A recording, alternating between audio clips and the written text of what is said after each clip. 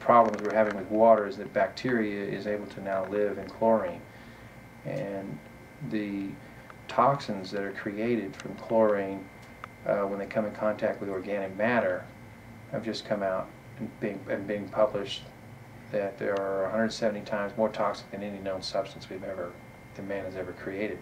So we're seeing that not only are we creating a water that bacteria can live in, or chlorinated water that bacteria can live in, but we're now creating a water that's loaded with supertoxins, and they're not doing anything about it. The world's letting it happen, even when they know these toxins exist in the water. We're still not changing our water treatment methods, because I think there's some, is it apathy when you know something but you don't want to do anything about it? Kind of we get complacent and we just say, well, we don't have any other means of treatment, and we do have other means of treatment. But what's going to happen is these treatments are going to satisfy our needs. Either ozone and UV and those technologies are late or too late. We've already created a toxic environment for our water, and what we have to deal with now is the vibrational aspects of the water molecule, and the water itself vibrationally is unhealthy. Water is energy seeking. It's constantly seeking energy, and the fact that we have stripped a great deal of the life force and energy from the water molecule, that we have to now replace that energy back. We can't strip the energy away and expect it to return on its own. And so the future of water treatment has to deal with the ability to revitalize, recharge, reinvigorate, re-energize the water. And the technologies exist. And then we now know that we can use frequencies and program the water to resist certain disease and bacteria. And so the future of water treatment looks very promising, but the problem is that we interfere with the big business and chemical factories that produce these billions of dollars of chemicals that we put in our water treatment, the flocculating chemicals that flocculate all the solids out of the water and the wastewater, horrible, horrendous chemicals. And then it's ran right back through the chlorination process, just totally de-energized, it's stripped of any life. And then it's piped to every home in America. And this is the kind of stuff that all the disease markers are in this water. And we're wondering why we're in a disease state. It's in the water. 90% of all disease is waterborne. But the disease markers that are left behind in the water that we so-called treat and filter, and these are we're talking about cities that get an A+ for clean water, but yet the disease markers are all through the water. They say, what's a disease marker? Well, disease marker is sometimes like it's the memory of disease, or the memory of the toxin shows up in the water. Very similar to homeopathic medicine in that regard, but it doesn't change the fact that these minute memory particles, if you will, are in our water, and we're drinking this water up every day and consistently. And over time, it's showing up because I think disease is a little bit out of the control. And it's not just in this country, but it's in South America, it's in Asia, it's in Europe, it's in Russia, it's all around. What are they doing? They're poisoning their water to make it safe to drink. And now, that's one thing to say, well, we didn't know any better, but now we do know better. We know that revitalized water exists, re-energized water does exist, water is alive, at least we can say that to a degree with some of the photographs that were done by Dr. Emoto in Japan. We know there's some living aspect to water, at least some phenomena that have yet to be explained from the water crystals, photographs that have been taken. And I went to Japan to verify these photographs myself. I took the photographs. I saw it with my own eyes. So I know that water is not just H2O. It's not just a simple substance. It's very complex, and we have to learn more about it. There's a lot we can learn, if people would begin to do research. And again, there's people like Victor Schauberger who taught 50 years ago. This is the way, if you want to treat the water, here's how you do it. Use the natural principle. Observe nature and follow nature's principles, and build these principles into your water treatment plants. And if we did, we would probably not be suffering from cancer and all the other diseases that plague our world today, because we could actually prevent disease from occurring in the water before it leaves to go into our homes and end up in our bodies. And that's if we want to get futuristic and say, do we want to live in a healthy planet, or do we want to just make as much money off the sick as we can before we all die a horrible death? I say there's a way to turn it around and live in a healthy planet, but we have to start with the water. The water feeds us all, vibrationally. It's the one thing that we can do to prevent disease and live a healthier life. Kind of, that in a nutshell. Any other questions? Can you describe some of the technologies or methodologies that you like to see employed to purify our water? Okay, well, first of all, you have to deal with water on two or three different levels. The first level is you're dealing with the memory issue. You have the disease markers and the memory of disease that's in the water. And so what you want to do is you want to strip that memory out of the water. There's multiple ways to do that.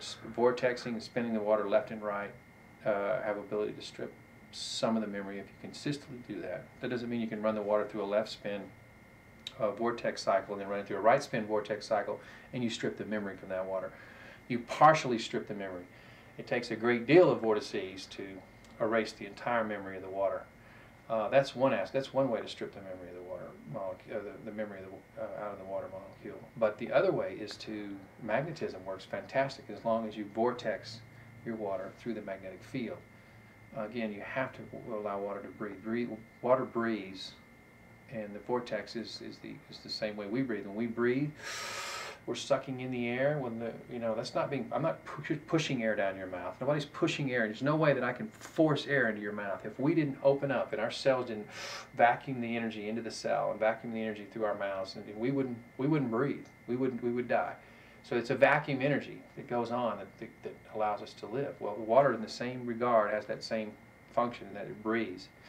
And it vacuums. Those vortexes are very important because they vacuums the ether or the starlight or whatever the energy, the piranha, into itself. And so that's what feeds the water.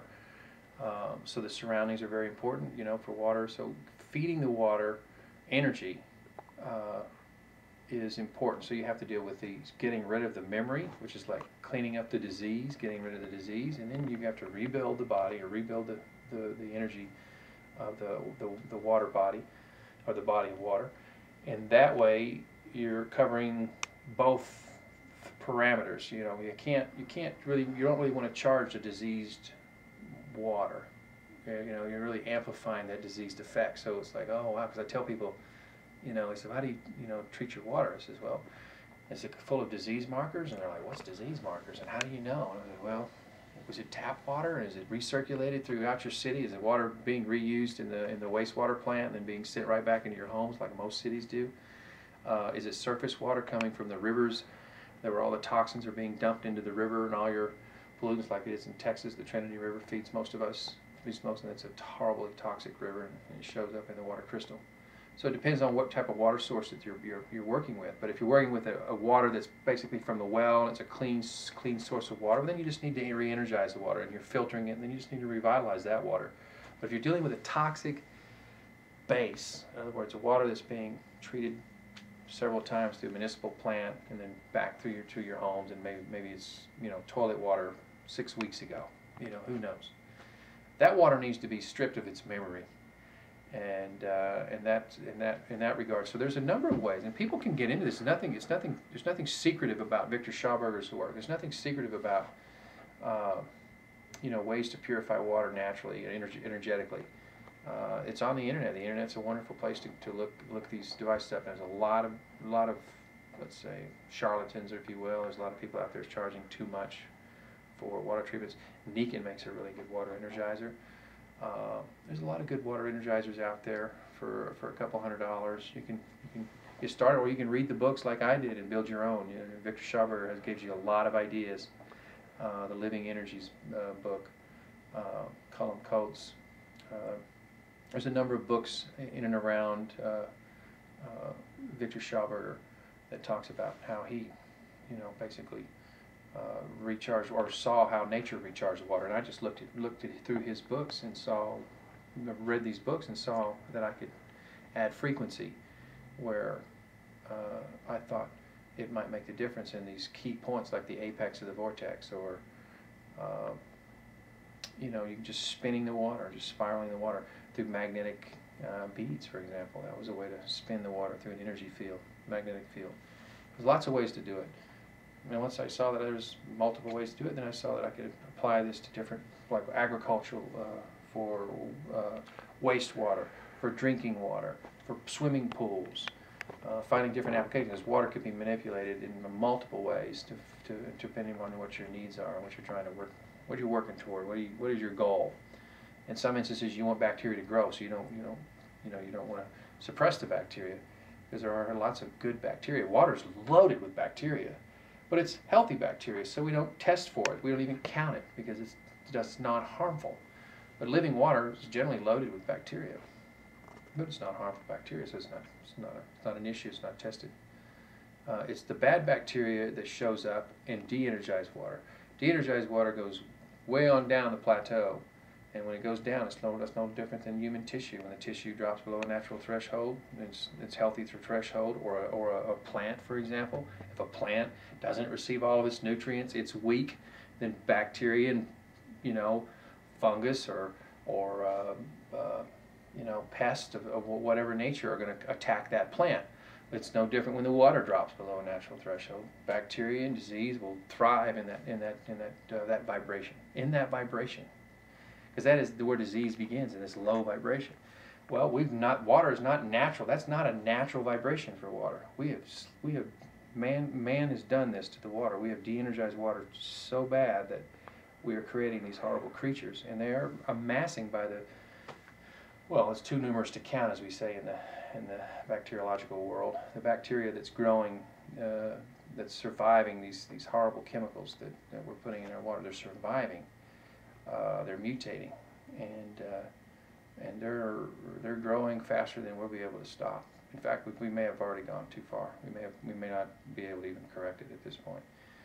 But whatever the future holds, the only way we know that we're going to defend ourselves is with frequency. That all things can be destroyed. I mean, pathogens of any sort can be destroyed through frequency, as Rife taught us. So the future may depend on us very well knowing and understanding the frequency and how to kill bacteria at a frequency level, not on a chemical level. Chemicals may not be an option, because they've had years to adapt. And this is my biggest concern. This is the biggest concern I have, is that pathogens are going to be able to survive these chemicals, and they are surviving these chemicals. And if chemicals can't kill them, how are antibiotics going to kill them when they get inside of us? How are we going to be able to stop them inside of our bodies when they take off and they start replicating and these plagues, these 21st century plagues that are coming? How are we going to be able to stop them? Because they're going to be traveling through the water. You can believe it.